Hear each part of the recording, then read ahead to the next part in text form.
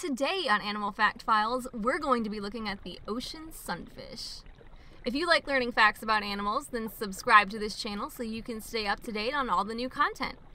There are technically 4 types of ocean sunfish: the common mola, the sharp-tailed mola, who, as the name implies, has a pointed tail, the slender mola, who only grows to a few feet in length, and the mola ramsey, which I think I'm saying right, who looks a bit like the common mola but is classified differently and found in different regions.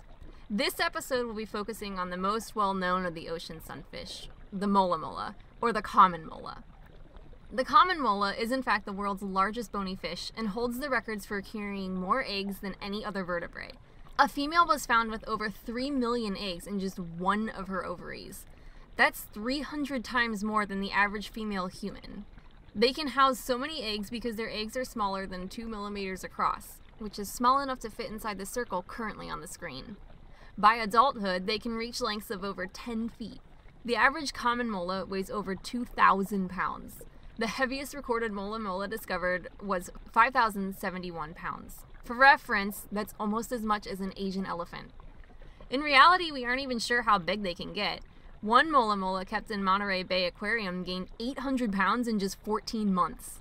The fish had to be airlifted back to the ocean after it outgrew its tank.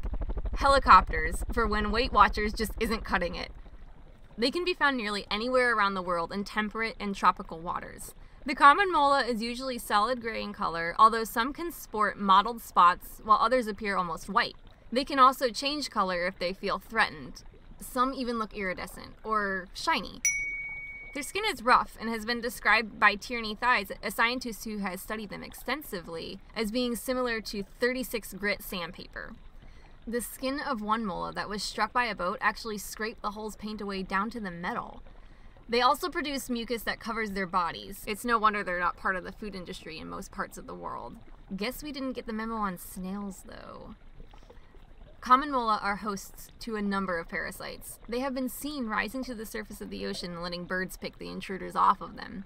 They also jump up to 10 feet out of the ocean and slam back down into the surface just to try to help dislodge their parasites. One mola was even found with barnacles in its esophagus. It couldn't be determined whether or not the relationship was mutual or if it was harmful to the mola, although speculation was made that it would make eating more difficult.